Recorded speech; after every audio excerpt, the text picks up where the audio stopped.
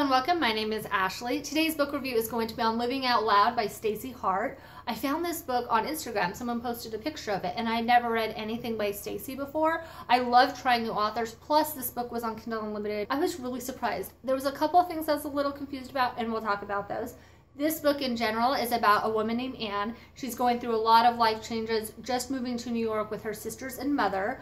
She's lived a sheltered life a little because she comes from a small town and also because she was born with a heart defect, which will basically be the point of this book, living out loud. Now she's in New York. She wants to start having those life experiences. That includes everything from her first kiss to her first job. At her first job is where she's going to meet Greg, and he's going to start helping her try and check things off her list. The premise of the book I loved. The dynamic of her family I thought was phenomenal. The couple issues I did have with the book were things I just felt were unnecessary or maybe didn't belong. But the bottom line is, however Staci wrote the book, she's the author and gets to make those decisions. They were just things that maybe I would have chose not to do. One of those things was the sex scene. The majority of this book is an incredibly great, clean romance. There's one kiss, that's pretty much it. So at the end, when there's a really long sex scene, to me, I felt like they could have done without that.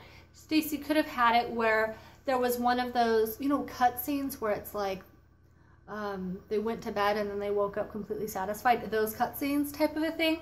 It's not that you can't have a sex scene. It just, I felt like, to me, it just is straddling two things.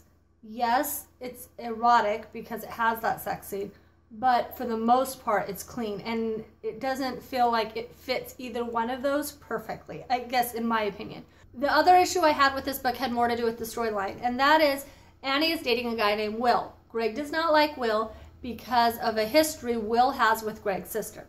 All of that is completely fine and, quite frankly, works surprisingly well in this book.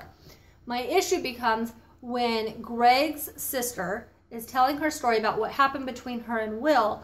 She basically says that Will date rape drugged her and a whole bunch of stuff happened. I felt like it was oddly dark for how light this book is. And it was unnecessary because I feel like just simply having Will and Greg's sister have a falling out, or Will not treat her right, or Will has a lot of money and has a tendency to talk down towards people, and I don't even know if he knows that he's doing it. You could have had a number of issues without including a date rape drug. And when it comes to Annie and Will, everything that happened that night really has no impact on Annie and Will's relationship. The bottom line is that Greg needed a reason to dislike Will for this story to work. I agree with that.